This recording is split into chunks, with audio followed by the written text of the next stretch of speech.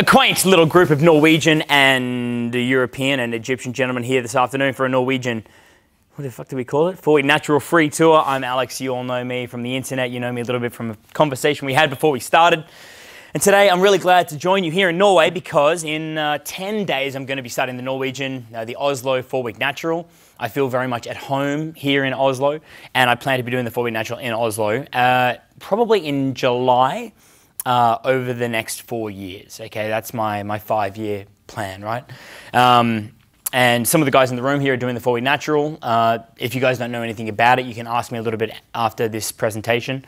But I like to come here, make myself known, make myself available for those who want to sign up for the one time of the year that I'm here. For the record, I'm the most experienced pickup coach on the planet. This is all that I've done all of my life, except for the last 18 months. I took some time off. I learned about business, photography. I traveled a whole lot. I bought an electric skateboard, which was fun. So I learned photography so that I could get more girls.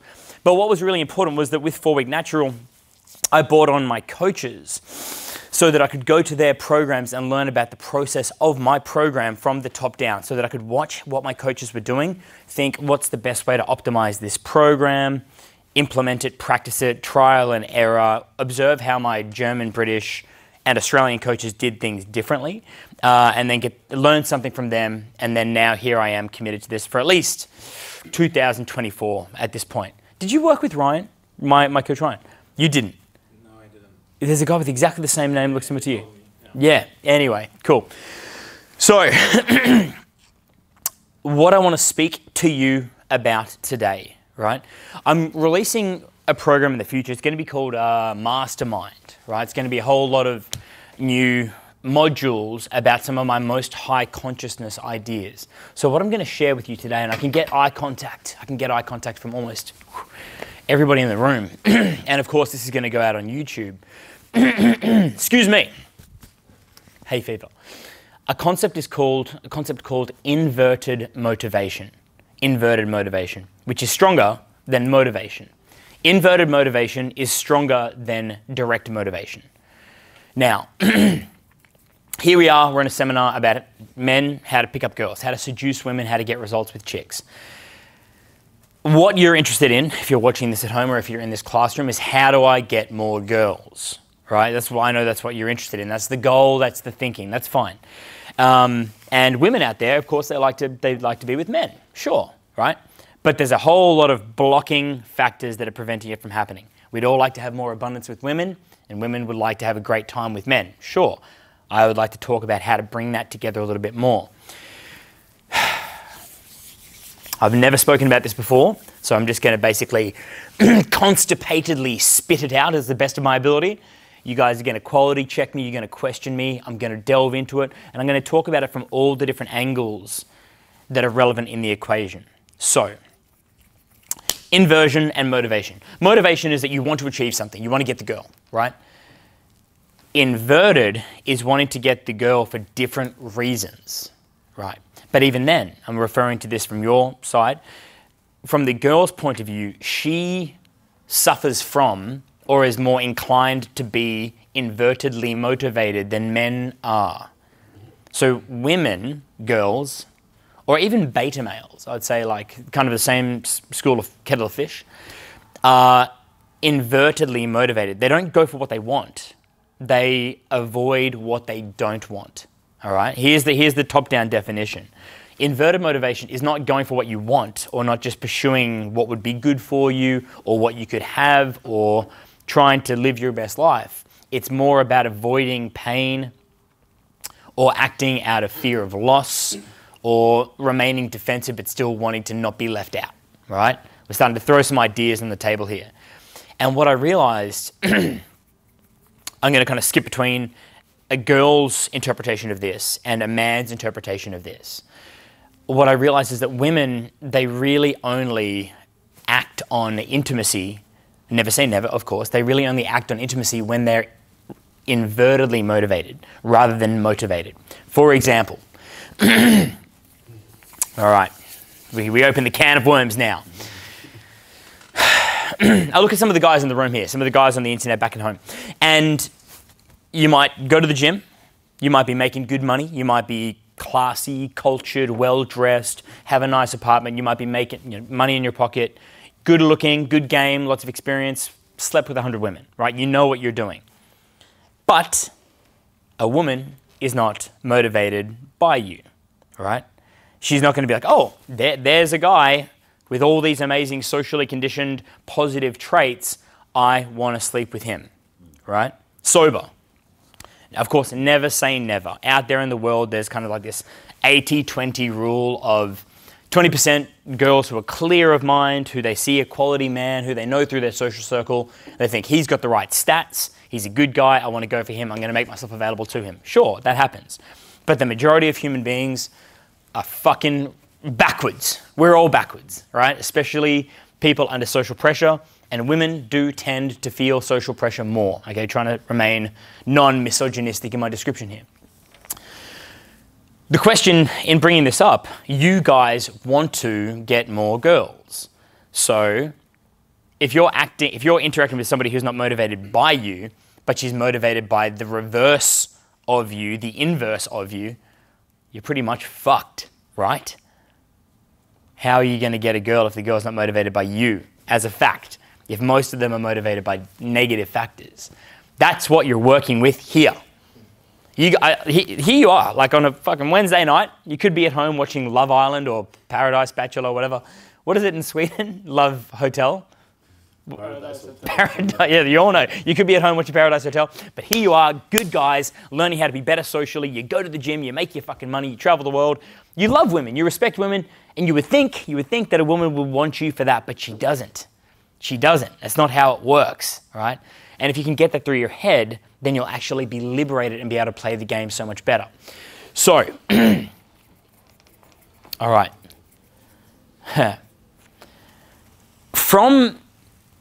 Remember, okay, now I'm talking to you guys. Remember that if you want to get girls, remember that human beings, when they're met with unknown stimulus, a guy doing cold approach, what I'm seminaring you on here now, what this whole channel is about. If you cold approach somebody, people respond with two reactions, fight or flight. What do 90% of the girls do? Flight, right? You meet them in day game, you meet them in a bar, you meet them at a party, that first conversation, the girl is going to have usually a flight reaction unless she's drunk or she identifies with confidence or, whatever fucking reason. So if you're constantly dealing with somebody who's, by nature evasive, and remember that human beings love to stay in their comfort zone and they fucking hate to go out of their comfort zone. If they're drunk, if they're at a party, if they're psychologically prepared for it, sometimes they do, but for the most part, they want to stay in the comfort zone. So here's all these things that are against you.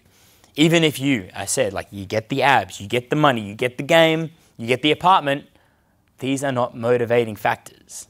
And right now, hopefully I'm kind of putting like a dampening emotion on you. Glass half empty, but I'm going to convert this into glass half full a little bit later on. So, I'll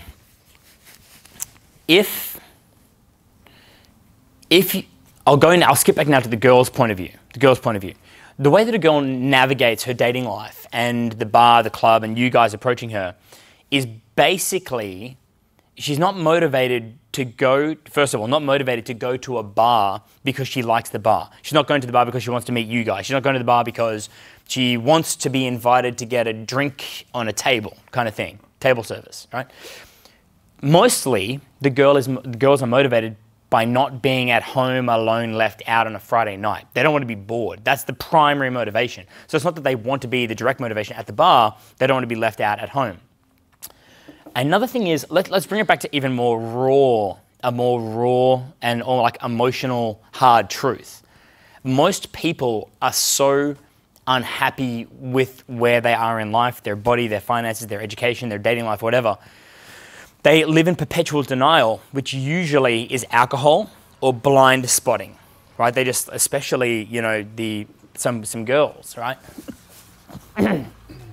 Socially, they'll drink or they'll blind spot themselves and like, yeah, I look cute even though I'm out of shape or I'm dressed in a horrible way, or I'm really sassy and confident even though they're not really that confident on the inside.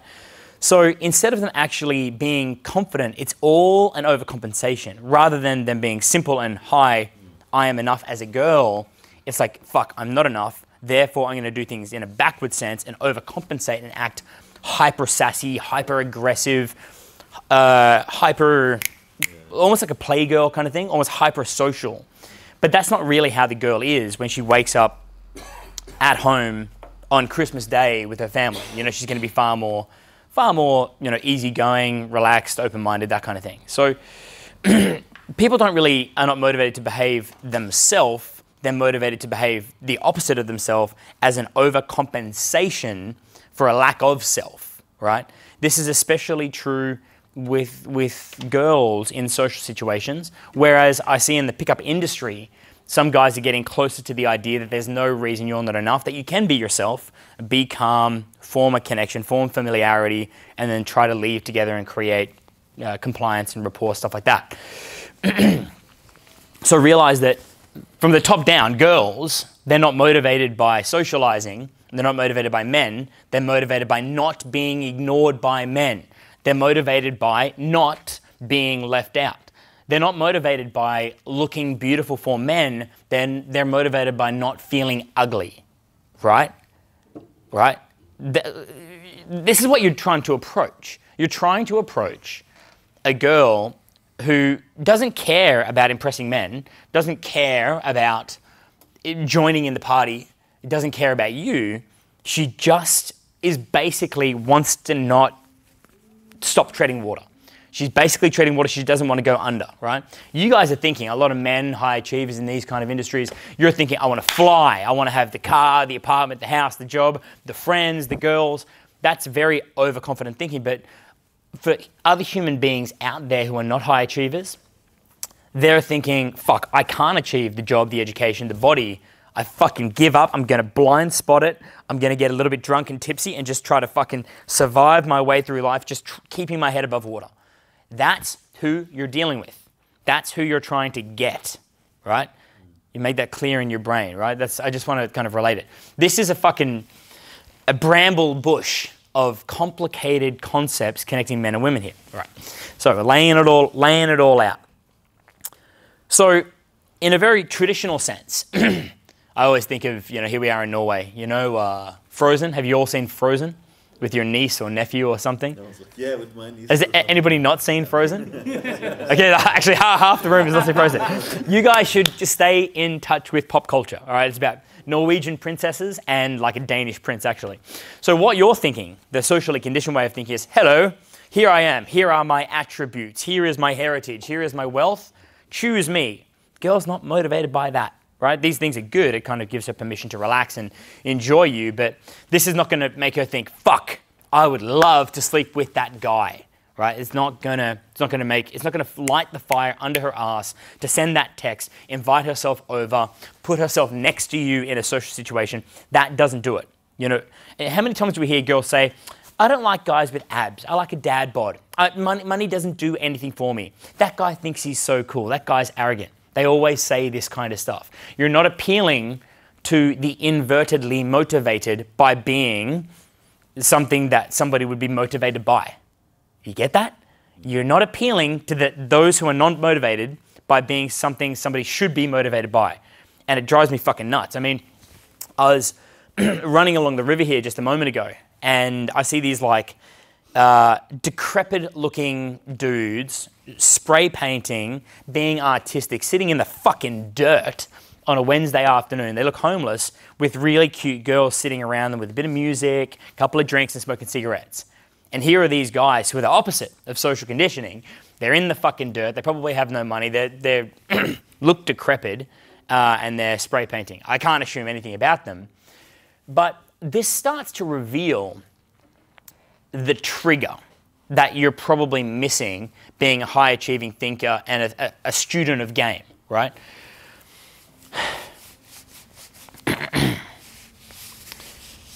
Let me try to relate it from my point of view now, right? I'm skipping back to me.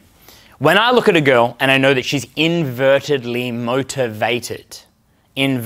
motivated, this is bro science that I'm like coining here for the first time ever.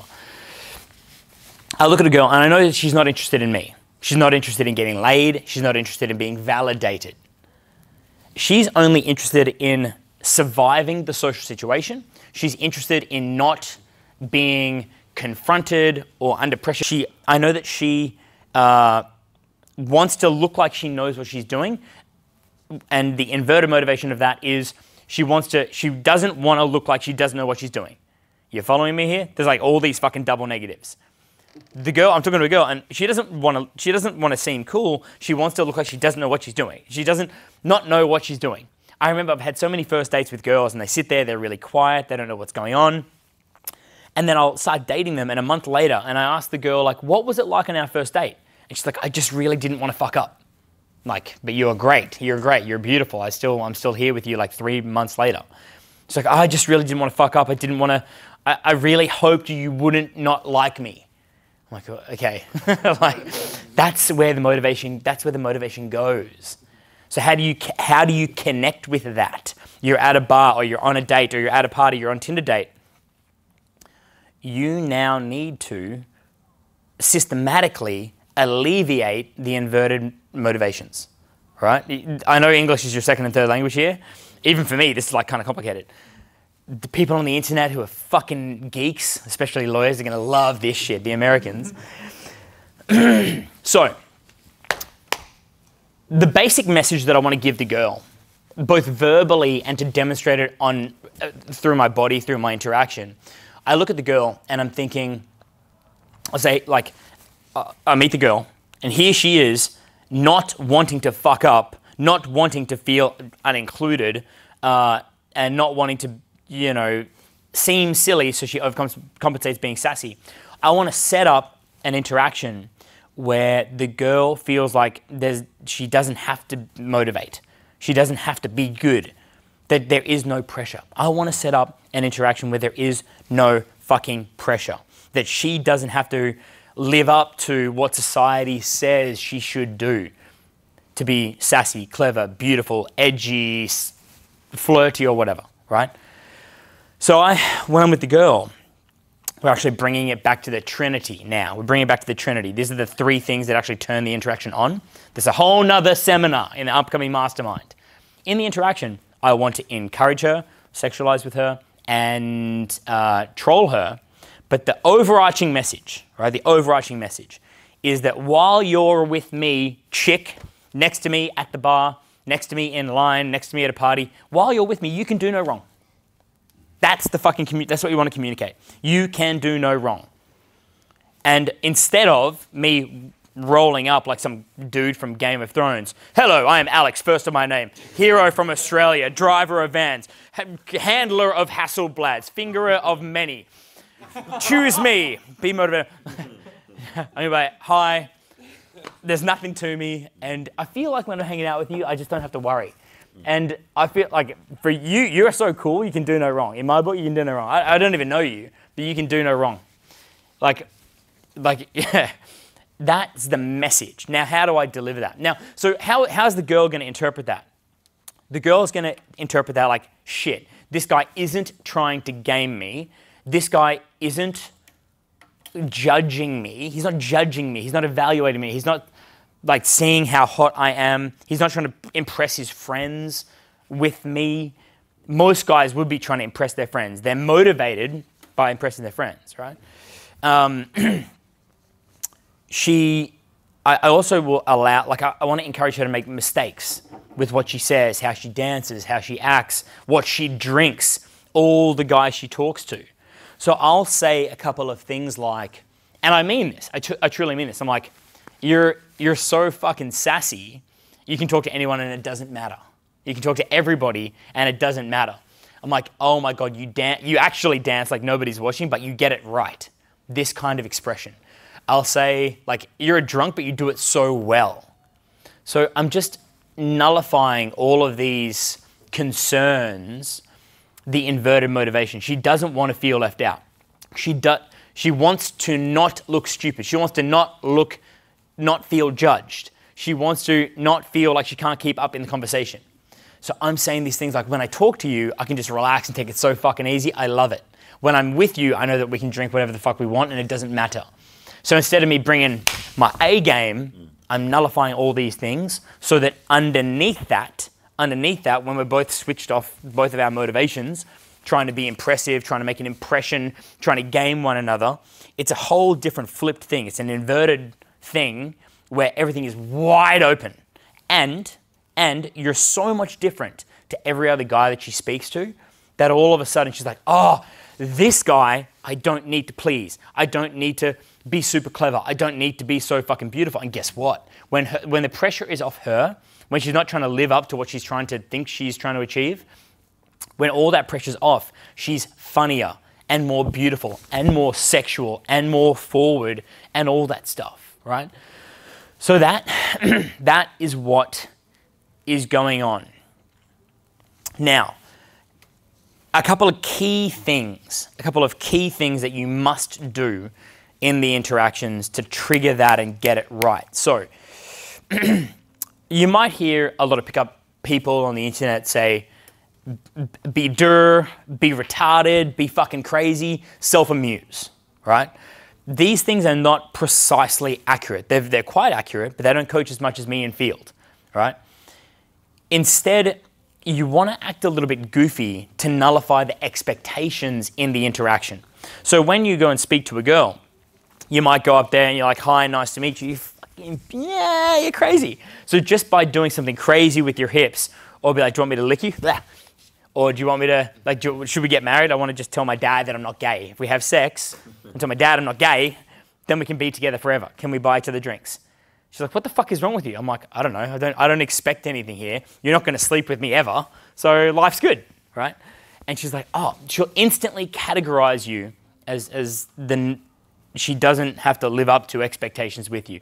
I guess living up to expectations is the enemy for the girl.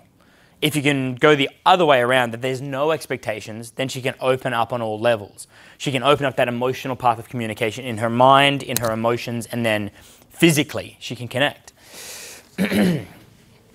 So, when that's the case, imagine you're meeting a girl at the bar at fucking Horgan's, good old Horgan's. You bump into her at the bar, you tell her that she's crazy, she's trouble. I feel like I don't need to impress you. I think it's really cool the way you can speak to everybody, that you can drink with class. Fucking awesome. You're the kind of guy who says, don't let me stop you. You go, you drink, you dance, you flirt, you steal that cigarette, you get that guy to buy you a drink. You're on fire, lady. Well done. And she's going to look at you as like, oh, that's my safe place. This is my safe place, right? And if you are the safe place, hold out on the safe place. Be the safe place. Be a place where she can be emotionally open, maybe later physically open. So as the night goes on and as you get to know one another better, the connection and the interaction will will get richer and richer, back and forth, more physicality. And it happens quite organically when the pressure's off, right? As the night goes on, like if you dance near her to allow, to kind of make other guys avoid coming over, if you're just dancing together, relaxing with the girl, almost like a guard, so she can dance, be sexy. It's called Sexy Girl Dance Time if you know my content. And just by you dancing near her without trying to escalate and get the girl on the dance floor, you'll defend against other guys trying to come up and dance on her, right? You get that? So you're not trying to escalate on the dance floor. You're just enjoying the process, admiring her, enjoying the night, including other people, because you're kind of got a position of authority. And then, the club's got to close here 2, 3, 4 o'clock, whatever it's going to be. Float out of the front door rule for the guys doing the program. We've got a couple in the room here. The front door rule is one of the 4 big curriculums. You front door rule, and if you're the guy who walks her down the street home, or taxi, Uber, whatever, you play the role of deterring other guys coming up and grabbing at her and trying to get her. So it's not that she's leaving the club with you because she loves you. She's leaving the club with you because, didn't have anything else to do, wasn't speaking to anybody else. But it works. The fucking point is, it's working. You're with the girl, you're pulling. And not only are you pulling, which is a positive, it's like an aggressive connotation, pulling. I'm pulling her home. Rather than that, you're floating. It's like, not with anyone else, not hanging out with anyone else. I don't have any issues with you. You don't have any issues with me, as opposed to, oh my God, I love you. Oh my God, I love you. You walk, towards the taxi, towards the Uber, towards getting food, a pizza, kebab, whatever. And then she's like, all of a sudden, all of a sudden she'll realize, fuck, I like this guy. This is cool. This guy's making quite an impression without trying to make an impression, right? So during that time, you know, you might be trolling her a little bit, encouraging her a lot, whatever the fuck she wants to do, encourage her, steal that drink, get that fucking cigarette, do that fucking dance, go and show down with that other bitch chick over there who's your arch nemesis. Encourage her, compliment her, and then say, fuck, you're stupid, fuck, you're crazy, fuck, you're insane. Someone's going to take that out of fucking context on the internet, aren't they? That's trolling. That's the Trinity, by the way. That's the kind of things that you do to spark the interaction. And then when it comes to actually going home, you're doing an interaction where there's no defensiveness. The interaction should have no defensiveness. So it's not like, hey, I want to take this guy home. It's like, it just happened. We were all just hanging out. And then when you're in the home space, when you're back at the apartment or the house or whatever, what a Scandinavian girls, ABBA, give me a man after midnight. In Croatia, we just came from Croatia for Week Natural.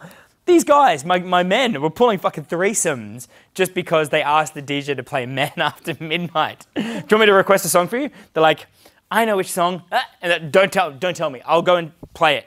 Man After Midnight. The girls are like, how did you know? It's just a Croatia thing. These guys were getting laid so much at the end. Their fucking stories were insane. They were getting like makeouts during day game, pulling girls from day game. Ridiculous. Well done, Croatian boys. Croatian program boys from all over the world. Swedish, Dutch, Irish, British, and Polish. Good lads. A lot of you. Well done. And then, yeah. So that's what, you know, when you get back to the house, the girl's like, fuck, I've got this man to myself.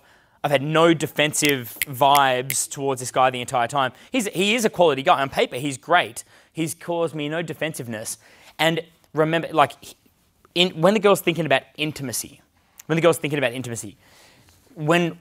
the girl, we are not, as human beings, we are not allowed to or supposed to indulge guilty pleasures.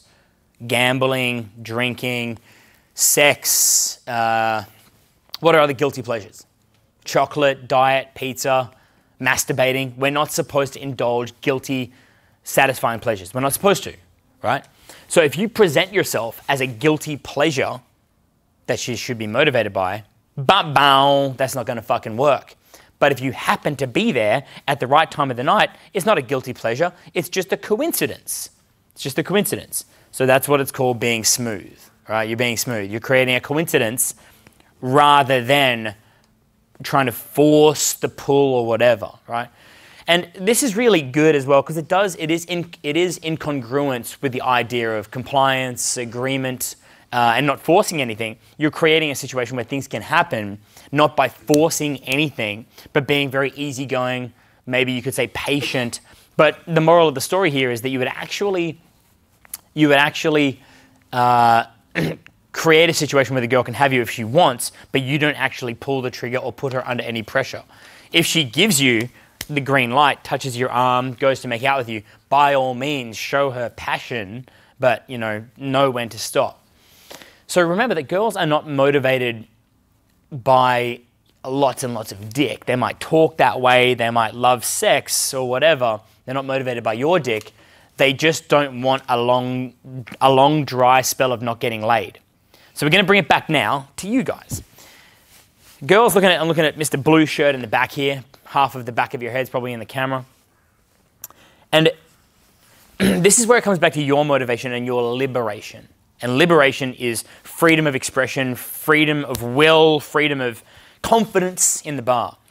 You're talking to a girl in a bar, you're following my kind of process that I'm talking about. And maybe you've got some self-respect, you go to the gym, you save your money, you're getting an apartment, you've got a 10-year plan to be a millionaire in kruna.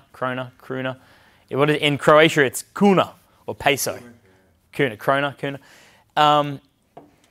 And she looks at you, and this is where it gets even deeper on a whole nother level. In the party, cold approach, pickup level. She looks at you, you're there, you're single, she's not on a period, she hasn't got laid for a little while. Her friends are starting to say, what's it fucking, Marlin, you're being so frigid, you know, you never get laid. A guy's like not attracted to you. She's not motivated by you or you or you. She's motivated by not getting laid. She's motivated by not having a dry spell. She's motivated by, I don't want to not have sex again tonight. I don't want to go home alone. That's the trigger. So you're talking to a girl, and don't even have it in your head that, hey, I'm a great guy, come with me. If you have it in your head, probably you don't want to go home alone tonight. She's like, yep, you're right. You're like, cool, well, I'm a nice guy. I know you're not motivated by me. I know you're not motivated by falling in love. I know that you're not allowed to be motivated by the guilty pleasure of sex with me. But if it just happens to happen because, you can't sign off on indulging a guilty pleasure, or even girls also don't want to give the guy the satisfaction. It's not like, hey, you're such a fucking legend. I want to fuck you to make you feel good. It's like, I'm doing this for me. It's a one-night stand for me, right?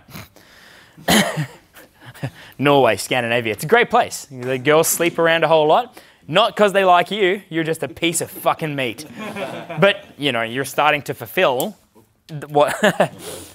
It's like your mind is blown, your pencil's fucking broken. Whoa! So, now let's take it a deeper level. Girls are most motivated by one thing in life, right? I don't know if you know this, but I'll quiz the audience. What are women more motivated by they're more motivated by one thing than anything else. What do you think? Value. No. Relationship, love, intimacy. Okay, what he just said, speaking to the microphone here, student said relationships, love, and intimacy. Now, what is the name of this seminar? Inverted motivation. Yeah, risk avoidant. Yeah. That's it, right? Risk avoidant. The women are most motivated by the number one thing in life is not having their heart broken, not feeling stupid at the expense of a guy. They're most motivated by not being lonely. And us human beings are very motivated by those things as well. I'm going to say in this room right now, are you guys more motivated by understanding the psychology of game? Are you more motivated by understanding the psychology of game and the juicy dynamics and empowering yourself with knowledge?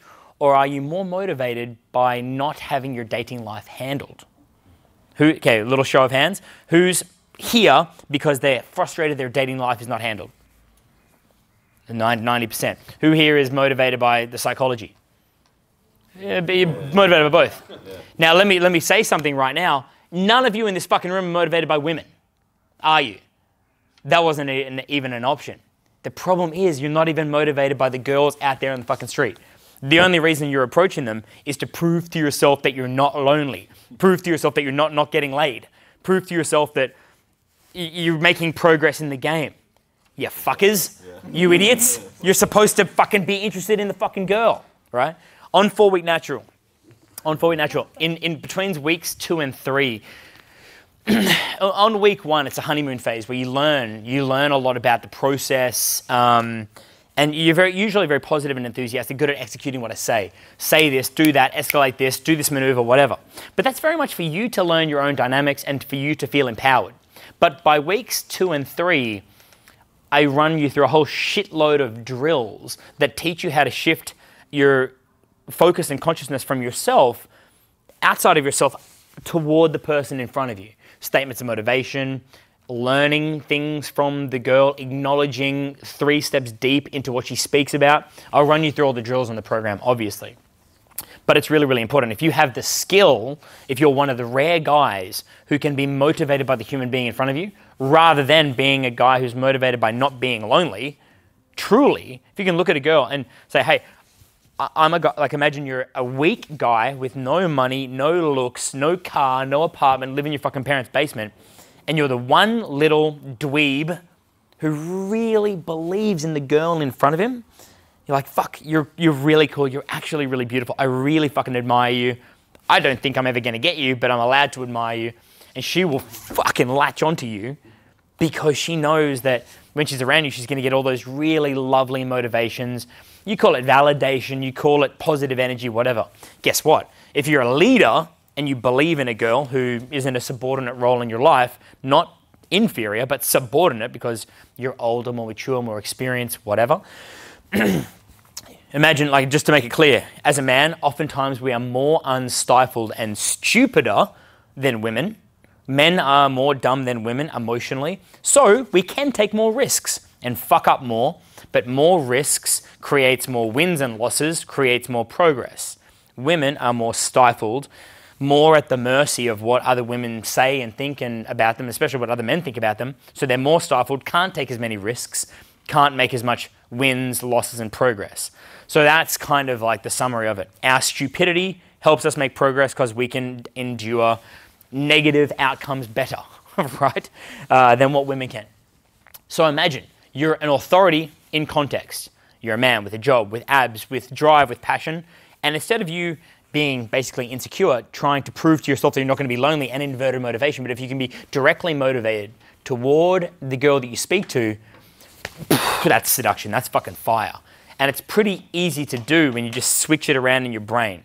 You guys out there on the internet, you're watching this, you're like, fuck, I don't want to be lonely this weekend. The game is so confusing. Your head's in the wrong place. To quote Tyler from the fucking 2-hour free audio, your head is in the wrong place. Dude, you guys haven't heard that, huh? It was the old, when you like first sign up for RSD, you get Tyler's 2-hour free audio. No, does anybody remember that? This is like Probably so, yeah. 2004, back when I started in the game. If any single one of you guys was surprised that I walked in here as the instructor, just it's a throwback to 2004. So you're motivated by the girl, and it's empowering just to see somebody who is motivated by someone in front of them, rather than fearing non-motivation. So back to the point that women are only just living to not have their heart broken. I've seen it, you fucking Scandinavian guys, and I choose my words carefully. You're so emotional. Fucking Danish guys are so emotional. Swedish guys are a little bit more, they're more like fiery, passionate, emotional. But if you're gonna meet a girl and have a one-night stand, from the girl's side, it's like she doesn't want to go home alone, right? It's not that she wants to meet you, she doesn't want to go home alone. But the man is like, I'm so into you, this could be a great relationship, I think you should love me. The girl's like, fuck that, that's fucking scary, right? Because what's gonna happen is she might hook up, he might get interested, he might then get disinterested, and now she's started to invest some emotions, her heart gets fucking broken, she feels fucking stupid, and the problem is when a girl feels stupid, she turns to drink, she turns to aggressive behavior, she might become more slutty when she's heartbroken, when her head is spinning, when her soul is crushed, right? I knew a story of a girl, she had her boyfriend cheat on her, and I know 2 girls, who had their boyfriends cheated on them, and they slept with like literally 2 guys a week, one for 3 months and one for a year. Like it was both fiance type situation. Like that's how damaging it is when a girl's heart gets broken, and she goes out on the weekend because it's almost like self-destructive. It's almost like I don't want to go home alone. If I'm not going to have the happiness and the love that is a sacred motivation, then I'm going to be like, fuck this, I give up, I'm just going to be crazy about it. Funny thing is, what you guys want to get laid, right? Like students want to meet girls and lead it to intimacy in different forms. But oftentimes, you're going to be getting laid because of people's inverted motivation rather than your motivation. Whew. That's the big one there. Let's make it a little bit lighter. Young girls, or girls in their 20s and 30s, all young, they're not motivated by you. They're motivated by not being boring. They're motivated by not being uncool among their friends. They're motivated by not being left behind in their personal and social development. And they want to go out on the weekend and have a bit of fun. And if you see that, there's a girl who's adventurous, experimental, open-minded, I'm going to see that as it is, except that she doesn't like me for me, that I just play a role in her personal growth and life experience, cool. Then yeah, sure, you'll get intimacy, you can have a lot of fun, have adventures, and magically magically, once the girl knows that you're someone who is a safe zone, you're a guy who's a safe zone, you're encouraging, you're forgiving, you're no expectation, maybe you really like the girl, she's really, really beautiful, and she does something experimental or risky with you, and you're like, fuck, I really want to like her, but she's in a phase of her life, she's a free spirit, I can't keep her or control her, and she goes and sleeps with a guy the next week, but then she calls you to sleep with you the week after, and you know this, but if you start seeing her all the time and you're very much a safe zone, and a safe zone where she can be more experimental, be more emotional, be more affectionate, and open up, that's where the relationships come. That's where the brilliant relationships come. Another way to describe that is called a back-ended interaction. Back-ended. So you meet the girl, it kind of doesn't go very well. This is a whole another subsection of this thing. Imagine, you're in the bar, you meet a girl, you have a chat, she's like, nah, fuck you, you're a player, I don't like you because you're white. You know, we're in Norway, it's a thing now. In Finland, it's really a thing. It's like the guys who are like white Finnish guys, they're like not cool nowadays. It's like, I only will date ethnic one. That is the cool one now. So the white guys in Finland are getting like, this is fucked. I remember when I started coaching in like 2007, racism was a real fucking issue for my Indian guys or Middle Eastern guys. Now they're like the cool guys in Scandinavia. The exotic guys have an advantage. Go to Finland. It's a whole new, they're like, oh, you're so exotic. My friend will be jealous that I get to fuck an exotic boy. It's actually a thing. My guy's from Toronto who is Indian, he went there and he's like, dude, this is crazy. I play the exotic card. Back in Toronto, I'm just a brown clown. I'm like, yeah, Sumit, mate, I'm glad you're having a new experience in life. Fucking great. Again, it's not. Again, it's not even that they're motivated by him. They want to prove that they can be a little bit going against the grain. This is another fucking thing. It's like they want to do something unpredictable because it's a thrill. They want to go with the bad boy. They want to go with the exotic guy. They want to go with something unpredictable. You realize you're working with this kind of mindset, then you don't get so distressed or freaked out if things don't work smoothly or well for you. You're like, oh, she's a girl. She's a human being. Human beings, they can be motivated by whatever they want. And if they want to be a little bit antisocial or unpredictable, good for you. You know, good for you. I may or may not be involved in this process. I'd love it if I was, and I'd love it if that included intimacy or building a relationship or whatever. I'd love that. But hey, I fucking can't control that. And if you all understand that, you're not going to have an expectation which can be burst, which can upset you. And if you're not upset, then you'll love the game and you'll love women and you'll have more stamina in going out all the time, having a good time with chicks.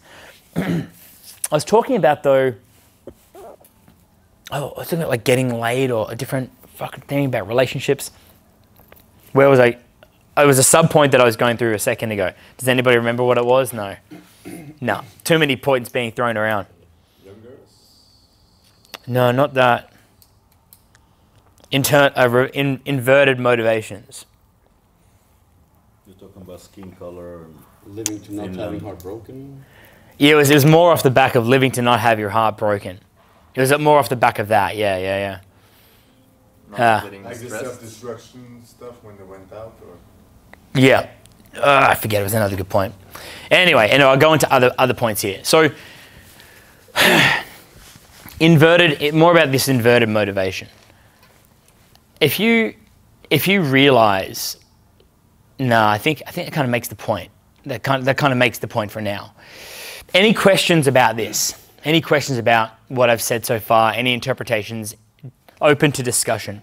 I have other stories and more points to follow with, but I want to know if what I've said has made sense so far. yeah, Go ahead. No, it makes perfect sense. But how would you like this whole another concept in RSD, right? Like adventure, up body, pool, like be a high value guy, and you just like. I remember where I was fucking going with this now. Yeah. Liberation. The liberation of you. All right, the liberation of you. So, if the girl is not looking for something she's motivated by, then you can be something funny, silly, crazy, theatrical, and unusual. In fact, let me say this clearly. If you're normal, that's what society says she should be motivated by. If you're abnormal, theatrical, and let me say, Julian, Tyler, Max, these guys are a great example of theatrical. Fucking Julian looks like a shaman. Tyler looks like some bearded fucking porn star or something. Like a, yeah. So that means that you can be, the word theatrical is a little bit crazy, like, boom, after party, this is going to be fucking stupid, this is going to be insane, this is going to be ridiculous, it's going to be epic. The girl's like, not normal, not normal, not normal, not normal, tick. Therefore, I can do something that's not normal, not grounded in reality. It's not like I'm being set up on a date, there's no expectation. I can have fun tonight and never have to speak to these people again. I can if I want to, but I'm not expected to. That is liberating. That is liberating. All right. On the topic of liberation, right? I spoke to you guys. I said that if you understand this, then you will be free.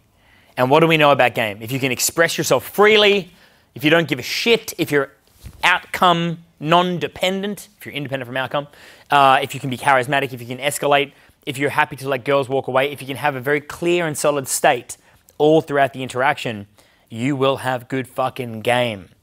If you walk into a bar, and you realize that any amount of good game or money or physique or the amount of drinks that you buy the girl, that doesn't equal attraction, motivation, result. It doesn't equal getting the girl. It doesn't equal that. None of it equals that. So what the fuck are you bothering for? Why are you bothering? Why do we learn about game?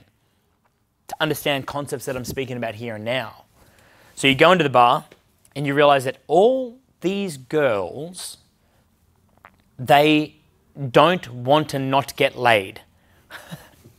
All these girls, they want to not be the ones not getting laid. You're like, I'm in a bar, all these girls don't want to not get laid. I'm a guy, cool. I've got every chance here. I don't even need to do anything special. The special thing that you have to do is not freak the fuck out, is not get upset, is not stress and have bad vibes that you can't control situations. Be like, these girls are free. They're on a very complicated life journey. It does include getting laid. And here I am, perfectly capable. I own a bed. You know, I own a house. I own a dick. I own a Viagra. I'm available. I'm available to help you in your life journey. And I've got a really good vibe while you do it. And I'll forgive you eternally if you're not interested in me, if you walk away from me, whatever. There's another point that comes from this. Yes, the back-end interaction. That's what I need to refer to. See, it's just, this is all off the top of my head. I don't know. I've got no fucking structure. So, now the back end of the interaction is if you talk to the girl, and maybe you game the girl, you have a good vibe, you talk to her a whole lot, flirting, escalating, kissing on the neck, and you're showing some intent and some interest, sure, and she's not interested, and you walk away and you do that with another girl, you make yourself openly available to anybody else, then she is going to be motivated by not losing you rather than getting you in the first place. All right, this is what I wanted to fucking talk about. Because when it comes time to the moment where the girl says in her head, it's like Inception, right? The fucking movie. Planting an idea in her head. When she has this idea that, if I don't act on this guy now, if I don't go home with him, make out with him, give him attention, go on a date with him, I'm going to lose this guy. They are motivated by losing you rather than having you. You know what I mean? Right? Oh, I don't even have any fucking money in here. Like the classic experiment. Let's make it really fucking clear. Do I have any Croatian money here? No. Imagine if I've got like some 50 euros, 20 euros. Like, hey bro, do you want 20 euros? No, this is Norway. You can buy like half a drink with that.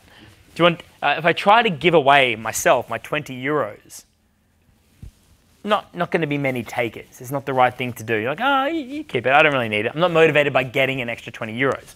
If I steal 20 euros from you, people freak the fuck out. This is human fucking nature.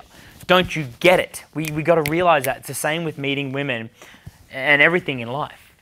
So that being the case, if you go and speak to a girl in the bar, you create familiarity. This is the key and critical word. Not attraction, not engagement, not intent, not power, I don't know, whatever the fuck they call it.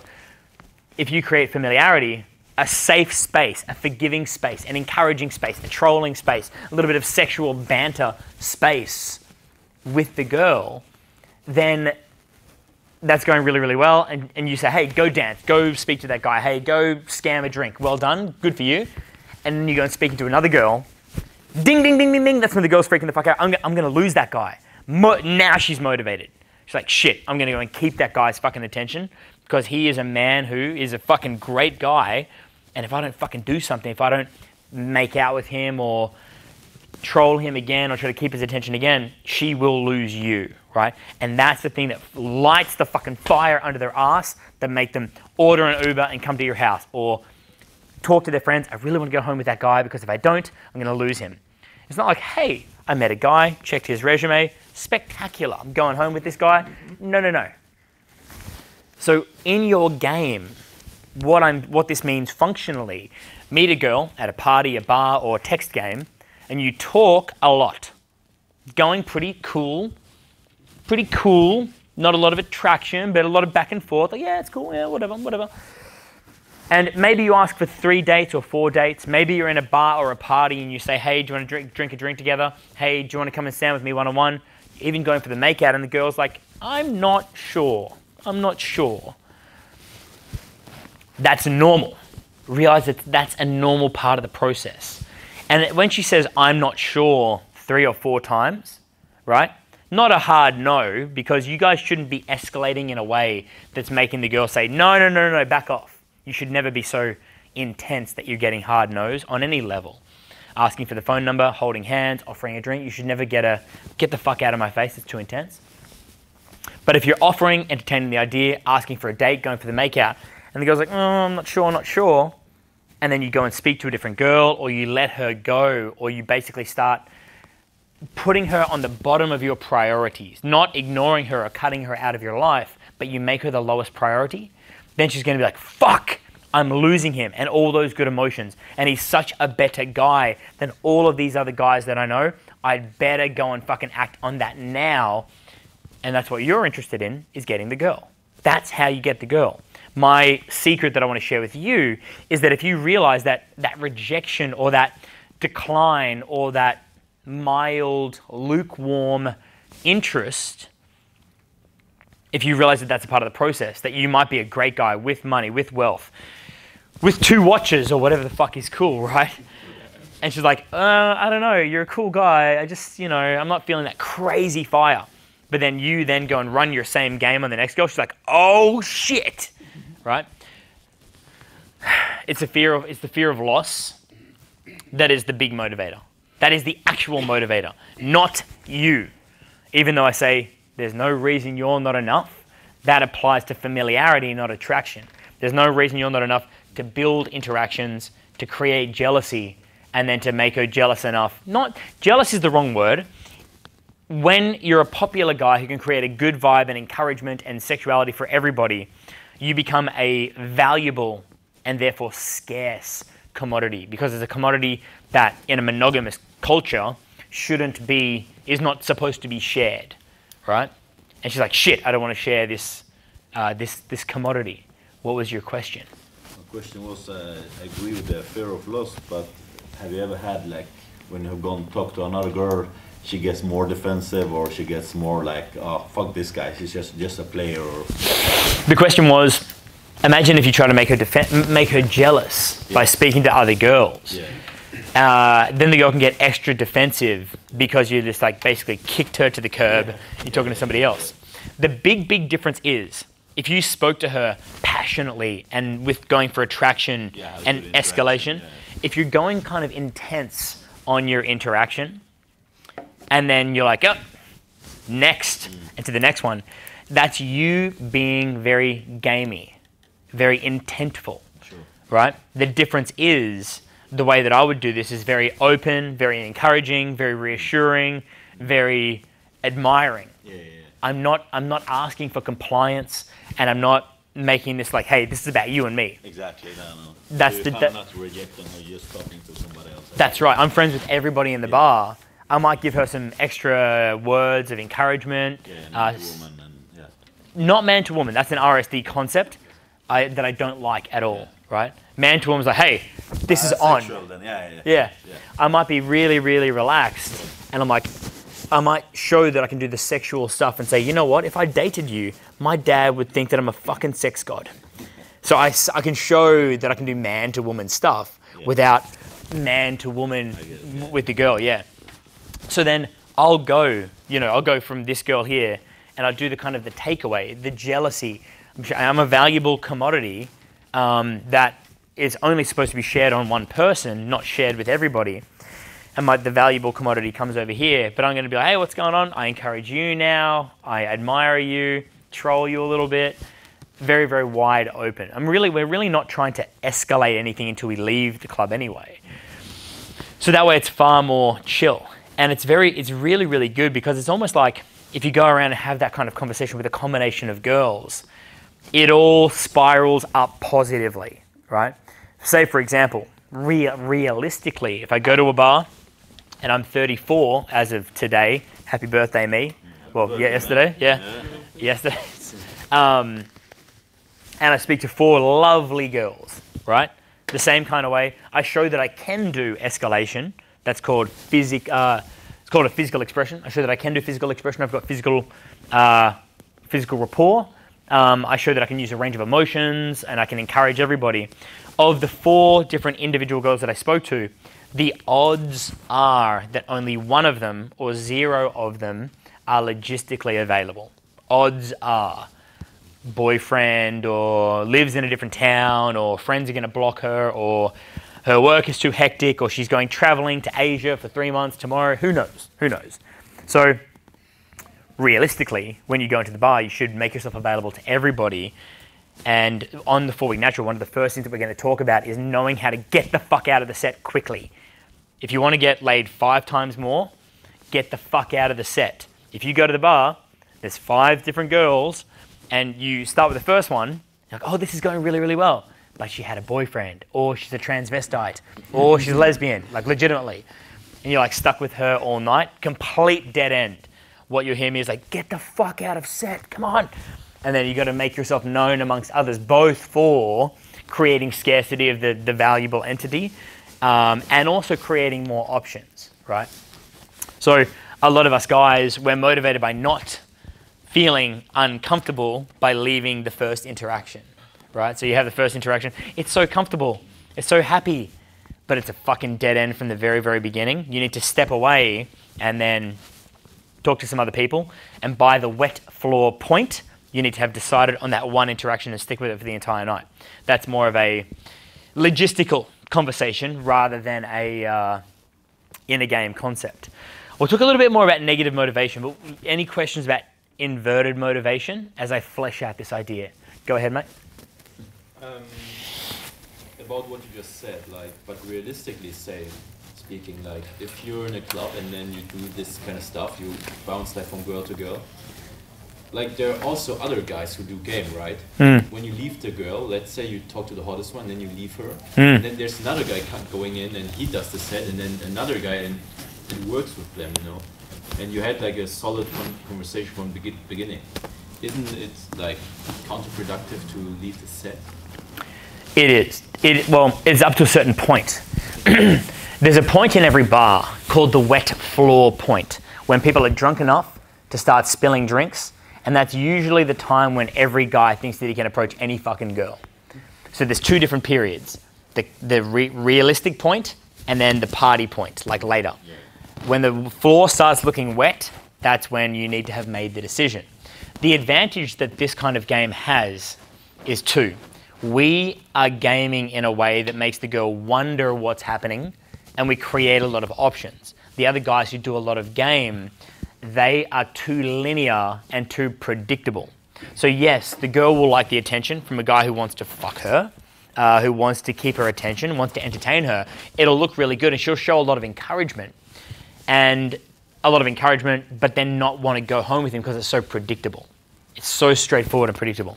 Never say never. There's always, alternatives, or it's not always the case, but most of the time it is. And then you're the kind of guy who's like willing to let her go, but you're still her friend while she speaks to some guy who's aggressively gaming her. Hey bro, what's going on? Oh, yeah, getting a bit of action here tonight. Cool. Well, good luck to you both. You go stand over here, get a drink, look over his shoulder at her face. Be like, this is awkward. He's being so creepy. You know, some guys who game like they're desperate to get a result versus, everyone loves me. I can definitely stay in the interaction of the one that I choose, and I'm going to be present and encouraging and open to everybody. Whereas the really gamey type of guys, they're going to be more like, choose me, validate me, agree to me, show me the fucking green light. Our secret advantage is the front door rule. We always know to leave at the right time without any green light.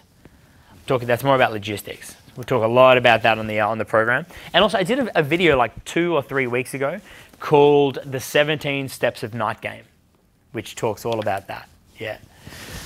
So back on reverse motivations. A little bit more about the girls. Even with your dating life, I'll get to both your questions in a second. Girls, oh, the fucking unicorn. Okay, another little idea in my brain.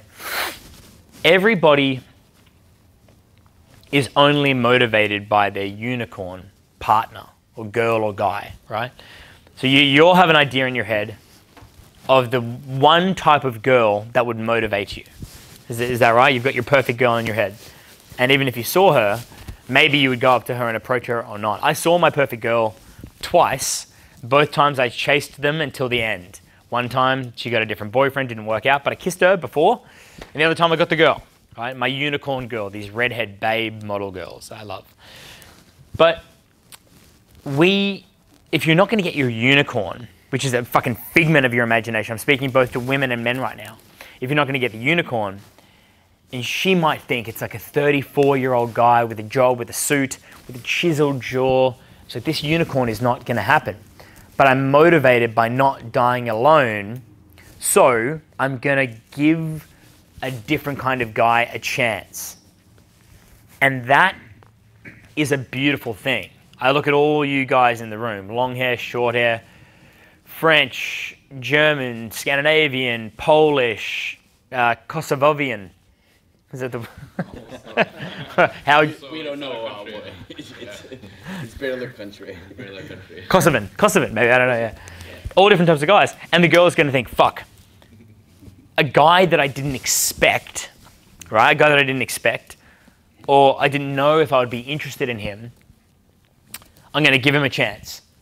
And when you realize that she's giving you a chance, and you let her relax and relax around you instead of you coming in like 1,000%, trying to game her, trying to make her like you, she's proving something really cool to herself that, okay, I'm not getting what I'm motivated by. I'm going for the alternative, something that I'm not motivated by, right? Could be a Polish guy or an Asian guy or a Kosovan guy or a French guy or a Swedish guy. None is better or worse than the rest. They're all just different, but imperfect in her unicorn brain. But it's really, really cool if she's decided that she's not going to go for the perfect guy. She's sitting there with a Polish guy, and she's like, I'm beginning to see the value in a Polish guy, or this man who happens to be Polish, whatever your name might be or whatever your lifestyle might be. But if you're over gaming and like shoving your personality down her throat and being too intense, she doesn't have a chance to relax and open up and interpret the situation on her terms. She's like, fuck, I'm so proud of myself. I let him in, I opened up, I'm so empowered that I can connect with new people. This is a different type of process as well. But beware, remember that in that process, she's not motivated by you as an individual. She's motivated by the fact that she can open up, right? And then once she does open up and hook up with you, then the connection is really, really good. Once maybe, you all know the time when you sleep with a girl, once or twice, you start eating together, having breakfast together, hanging out together. Then you're really motivated by catching up with somebody who you're starting to get to know. Then it happens, okay? So very rarely, even you guys, you might try to be learning game, get laid more this year, hook up more, show that you're not a loner, and you start sleeping with a girl, and then all of a sudden you're like, fuck, this girl's cool. I really like this girl. I'm getting to know her. I'm really excited. I'm motivated by getting to know her. I'm asking you to understand human nature so that you're less confused, less hard on yourself, and less distressed about the whole fucking situation, so that, you can have more abundance with women. You can get laid more and have more abundance. That is what this is all about. You two had questions. Yeah, I was asking about how does this ties into the day game side, like where you don't have the opportunity to be like this. With day game, we assume social media with day game. So we meet the girl and we say, do you have Instagram or WhatsApp? Whatever you collect with the girl during day game, if you get the WhatsApp, then you text, do you have Instagram? If you get the Instagram, text, do you have WhatsApp? That kind of thing. And then with that, you would start to either televise yourself into her life with stories, Snapchat or Instagram, or, if you meet the girl and it's pretty cool, she's single, you're single, you're in the same demographic, you're mildly interested in each other. She didn't expect to fall in love that day, but, you made her laugh, you were ballsy enough to do the approach. You, as a guy, dealt with and overcame the awkwardness of the awkward approach. And she's like, yeah, he deserves a chance. He's not my unicorn. He's not my dream guy. In fact, I still love my ex. She still loves her ex. But she's like, you know what? It's better than having a shit dating life, living alone with my fucking cat at the age of 27.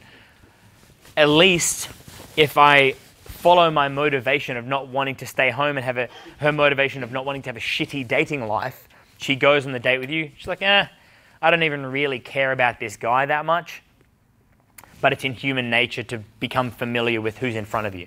And familiarity, if you're familiar with a girl, they relax. If the girl's familiar with the guy relaxes, have a drink. You're like, this is fun. We're beginning to like each other. Maybe we could be naughty together, hook up, whatever. So the familiarity comes from texting back and forth, inviting her to hang out with you and your friends, finding out what's going on, sending a photo of your dog, sending a photo of your dinner, sending a photo of your drinks, your haircut, whatever. You can get into her mindset that way, and when she texts, maybe she's at the gym, encourage her. Maybe she's wearing some high heels, sexualize it. Maybe she says something goofy, troll her. The Trinity, trolling, encouraging, sexualizing. That will, it'll show that you're in game mindset. And then, for example, if you're doing this for 7 or 8 days, maybe 10 days, maybe it was a Tinder date, a Tinder connection as well, and you don't have a chance to meet her, but you've been texting and interacting solid, not seeking approval, not needing to meet up with her, but having really solid back and forth, a bit of banter, just opening up and sharing, and then all of a sudden, you go blank. You stop responding to her texts, you seem disinterested, and the girl's not giving you a chance, so you're going out and creating chances with other girls. That's when she's like, oh shit, he stopped texting. Girlfriends, like Sex in the City style. This guy stopped fucking texting. I wasn't that motivated to meet him, but fuck, what should I do? She's like, go and see him. Propose a fucking meetup. You need to investigate this further. He's obviously emotionally affecting you. And I don't want to use this expression, but you got into her brain, you got into her heart, and human beings are loving creatures. Women are particularly loving creatures, affectionate, understanding, sympathetic creatures. So that's how you would do it during day game. Yeah, I've done it, especially with Tinder. It works really, really well on Tinder.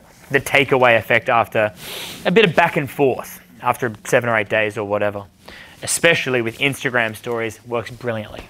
Cool. What was your question? Off topic or on topic?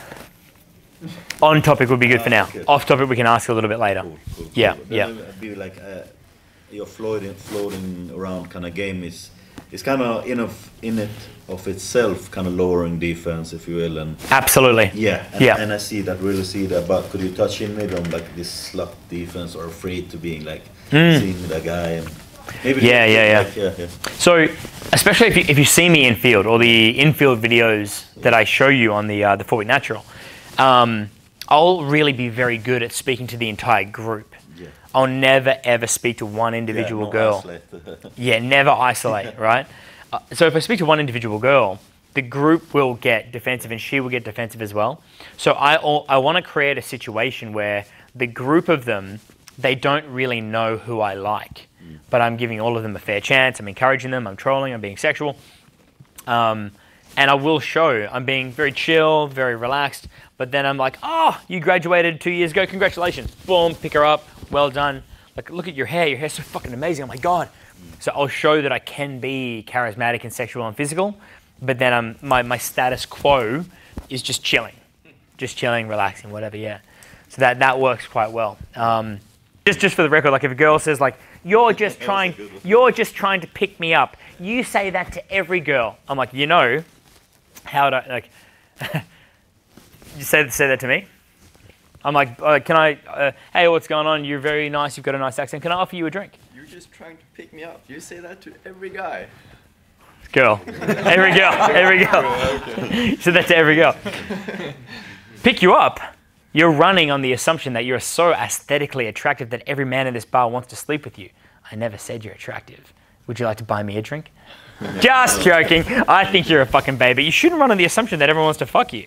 I mean, a lot of guys like to have sex, but I was looking at you from here up. I mean, how arrogant you must be to think that everybody wants to fuck you all the time with these outlandish statements. I would say something like that. Actually, to be honest, my face when I talk to girls in a bar, I look like I'm smart and I look like I'm ready for a fucking battle. So I don't really get so many tests, but I want more tests because I can just like blow them up. Yeah. And the good thing is also in Europe, people can understand English at full speed, but they can't speak English at full speed. So I can always win the argument, which is a huge advantage. All right, any more questions about reverse motivation? This is my first offering of the idea, inverted motivation. Any more questions about it? Because this is, I'll answer the questions and then I'll conclude it and then I'll go off onto some other topics. Yeah, go ahead. Yeah, it's like basically a little bit generalizing, of course, because some girls are different at different points, but is it state dependent at all?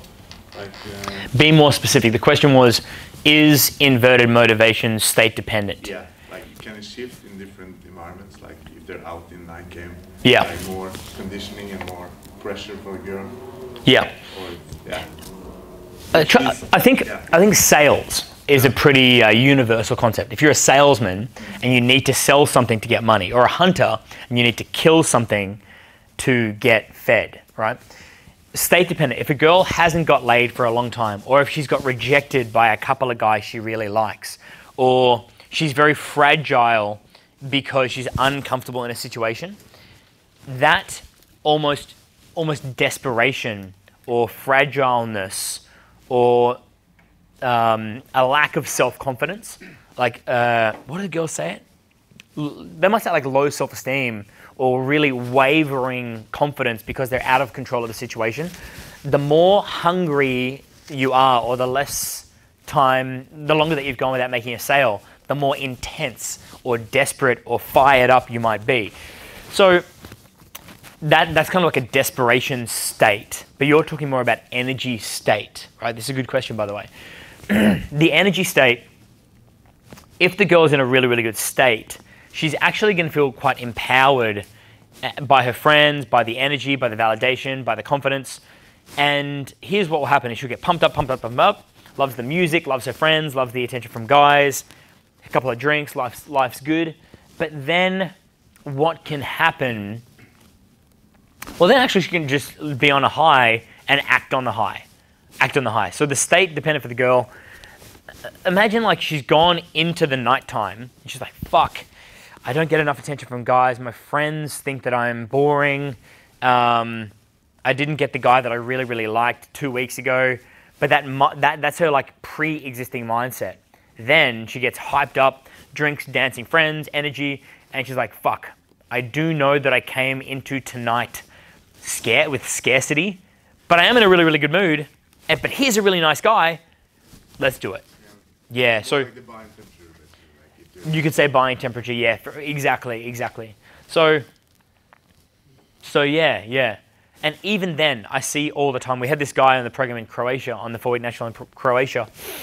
This guy, he has his own business, he travels, he's ripped, he's got abs, he's a very good-looking Dutch guy, and he was very, very good at implementing what I asked him to do. He was almost robotic in understanding what I said and doing it and getting results. And he would present himself in day game.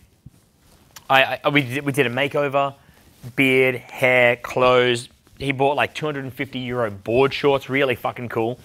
And he'd present himself to these girls, and the girls are like, oh my God, you're everything that my mind says that I should like, and that my heart and my reproductive organs are attracted to. But he was so good, and he's just like giving himself to these girls. He was also creating a little bit of jealousy. The girls always had to wait 1 day or 2 days to hook up with him. And the ones, he did get, like, I think he got 2 one-night stands, but the girls always made him wait until after sunrise, right? Just to prove something to themselves that they're not going to do it that easily or not be convinced or seduced that easily. So, something like that, yeah. Any other questions on inverted motivation? I'm getting some fucking hay fever. Yep. Does it work just as well with high value girls, so what you call it, like if they already are very confident and they're used to guys trying to pick them up and everything? Right. Okay, so that's the question. Does this also work with higher value girls, girls with status, girls who are like kind of on a pedestal? It works with even more volatility, right? So I'm a pretty socially and societally, I'm a relatively high status guy, and I really feel at home with high status girls. I've got hundreds of thousands of people on Instagram.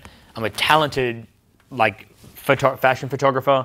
I have great fucking game, and I dress well. Like, I try to stay in shape, but you know, Croatia with holidays, whatever. And I'll go and speak to the girl, high value guy speaking to the girl, and my students are nearby. My students might be stressed, introverted, lacking in confidence and things like that. I'm gaming the girl, having a good time, getting everybody involved. Life's good, but I don't want to party and drink and stay up and lose sleep and miss days at the gym. So I'll talk to the girl, have a really, really good time, and then I'll be like, take away. I'm like, hey, nice to meet you. Kiss you, goodbye. And then I'm like, I literally have an electric skateboard and I skate away from the club, right? I have it here in Norway as well because I drove. And what happens is the girl feels so rejected. I don't want to say rejected, but deflated and like, shit, I'm so turned on. I like this guy, but he just left me. He just left me for no reason. And then she turns to the right and sees Ivan, my student from Croatia. He's Croatian in Croatia. He's like, and Ivan's like, come here with me. Kind of like a buying temperature transfer. So she's like, shit, I got rejected by a guy, again, who I liked, who was cool, who had a cool life, and he just rejected me, and I'm in a really, really good state. Somebody catch me. That kind of thing. So more average guys can hook up with hotter girls because the guys, the hottest girls, the high status girls are chasing can reject them, turn them away, get over them, be pissed off by them or whatever. So then the really, really hot girl is going to be like, fine, if that trust fund guy with a Porsche and a house in Ibiza is not going to like me, I'm going to do something unpredictable. I'm going to date a geeky boy. I'm going to date an artist. I'm going to date an immigrant type guy. Not a negative connotation, but an alternative type of guy, right? So yes, it can work. And I see it all the time as well, because we have socially inexperienced students approaching really, really hot girls, and they are trying to make their guys jealous, but also they have like heartache because they're not getting the unicorn guys that they want. These are guys who are like born into really, really wealthy families, or they might be really successful doctors, lawyers, high status guys. So that can trigger it. And then a really, really high status girl can find herself in bed with, hooking up with, or dating an average guy, not the unicorn, but being with the average guy with like a dad bod or kind of clumsy or goofy, she feels like she will never fuck up. She has no fear of loss. So she's motivated. She has no fear of loss. So she's motivated by the comfort zone. Yeah. Think about like Homer Simpson, Peter Griffin with the hot wives kind of thing. That kind of thing. Yeah, really, really good question. I'm glad you brought it up. You never fucking know. Anyway, any other questions on inverted motivation? I really like this concept, and I'm really glad to start describing it both to the world, and for the mastermind program, I'll refine it even better and present it again. Yeah. How does that mean in your? What's your state of mind, or what's your focus on when you go out just to have fun and just to socialize? Or no reason I'm not enough. Yeah. 4 times rule, front door rule, and screen, so I can figure out who the fuck is available. Yeah. Right. So I'm thinking, there's no reason I'm not enough. Talk to everybody, make myself a valued and scarce commodity, show everybody that I am capable of being emotional, and be very fucking clever about who is single that I want to walk out of the venue with at the same time. So I make that decision. By the wet floor point, I decide there's that girl there, her name is Marlin or Tonya or what's another fucking Norwegian name? What is that? Emilia. Emilia. Yeah, Emilia. And and then what I'll do is Emilia is the one. I'm going to encourage her. I'm going to let her walk away like 5 times and reapproach. I will offer her a drink, but I probably won't buy the drink. I'll escalate. I'll include all of her friends. And then I'll act like I'm not interested, but I'll always be in proximity. And I'll make her jealous by talking to other girls. I'll bring in other random guys to meet her. I'll create a lot of hype. But then I will also be her safe space. So it's very indirect. But within the indirectness, like, I don't know what I'm doing. I'll also be doing all the game actions. Sure. And then when the club is closing and the guys are getting fucking creepy, I'm like, come with me if you want to not be fucked by some random dude. I'll get you to the Uber. I'll get you to the after party. I'll get you to the pizza. I'm the knight in shining armor. Come with me. And it's more like I'm protecting her, but I can, when it comes time, I'm a man with a plan. You guys will learn that on 4 Week Natural. Man with a plan at the front door. Take her by the hand. Take her friend by the hand. Take the gay guy by the hand. Whoever the fuck. Come on, guys. I'll take care of you. Fuck off, all you fucking horny Norwegians. Relax. Get back. Yeah. That's my mindset. I love it. Yeah. So, what we will do, we eventually have to wrap this up. I just need to tell you after I wrap this up and we have to vacate the room, we can go downstairs and ask more questions there. If you want to get a drink, I'll need to get some orange juice after this. But are any of you, well, I should tell you now about what I've come here to do, the 4 Week Natural. Have you guys, anybody not fully understand what the 4 Week Natural is? Not heard about it? I heard about it. With game, with pickup, the way that people have traditionally taught pickup is you pay $3,000 for 3 days. 3 hours on Friday, 3 hours on Saturday, 3-hour conversation on Sunday afternoon. With Derek, 13 students, 5 or 7 assistants, and Derek and his girlfriend sitting over there in the corner. Have you done a Derek bootcamp? Yeah. And I know a guy who did it. He told me exactly the same story. And I believe they're doing it that way because they want to kind of make the most of the money of the industry before they go out of it. So traditionally you pay $3,000 for 3 days. But I thought, hold on. That doesn't make that's not a good way for a student to grow and get good in game. When I had assistants that would come from far and wide to help me for, a month or 2 months, a Euro trip, an American trip. And what I magically noticed with my assistants is they would just get good with girls after about 2 weeks. After about 2 weeks, they magically just got good. They didn't give a fuck. They go for the girls they want. They persisted a little bit. And as hard as I tried with any student, I really couldn't make them change their life quicker than 10 days. Because everybody has to go through a process. People don't like change. Emotionally, we reject change. Has anybody ever tried to stick to a new diet or a training plan or quit smoking? Pretty fucking hard to do. To change your life, you need to come to a critical point and you're working really hard to quit smoking or go to the gym or stick to the diet. And when you get to that real life change point, it's at that point you freak the fuck out and you want to go backwards, right? That could be like approaching hot girls, overcoming approach anxiety, playing to win with the girls you meet, not being the kind of guy who just plays to not lose.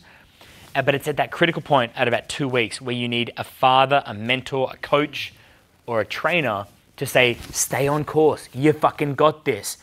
And it's funny because some students are like, they're getting results, they're getting laid, and they're going from an identity of scarcity into an identity of abundance, and their body rejects it. Their body rejects it. Imagine on a 3-day boot camp what we used to do. It's like, yay, we're in a club together. Yay, we're all fucking having a good time. See ya. I'm gone. Next boot camp. Yay. And then actually RSD got the money, not me. So what I thought is, what if instead of me having 4 weekends of 3 students, what if I had 1 month with 9 students? The really critical thing for any student to change your fucking life is to get to that, it's about a 12-day point where you start to face your own personal demons, your fears, your reality shift. Some of you here in this room have scarcity with women, have social fears.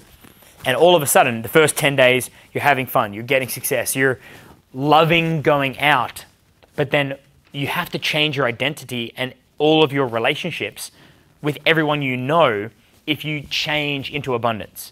You'll fucking lose your mind. And that's when I, the pilot of the program, the mentor, it's like me being the captain going through turbulence. You're freaking the fuck out. You're like, Alex, I don't understand this. I feel fucking bad. This girl fucking likes me. This girl's been... My job at that time is to say, you're on the right track. You've got this. We're going to go out again. You're going to try different exercises. You're going to remember these things. I'm going to be tapping you on the fucking shoulder and say, remember this, remember that. Don't be unaccountable. Front door rule time is now. Let's go. Who are you going to take? So my job is to get you over that hump. And it's kind of funny because every student is like, at that time. On the first week of the program, I know you guys are registered, it's like, yay, new friends, new activities, so many lessons. And then you get really good at some things, but it reveals the plateau. It reveals the things that we have to focus on for you to change for the better forever. And I'll present it to you, and it's a bit of a fight. We call the second phase the dark age, where you have to face your real fears, your real blind spots, the things that freak you out. My job is to drill you, give you the right exercises, and a lot of reassurances to make the transition from one place to another. But then you get it. It's called the enlightenment. The third phase is called the enlightenment, where you get self-acceptance. You're like, fuck, my emotions are crazy, I accept.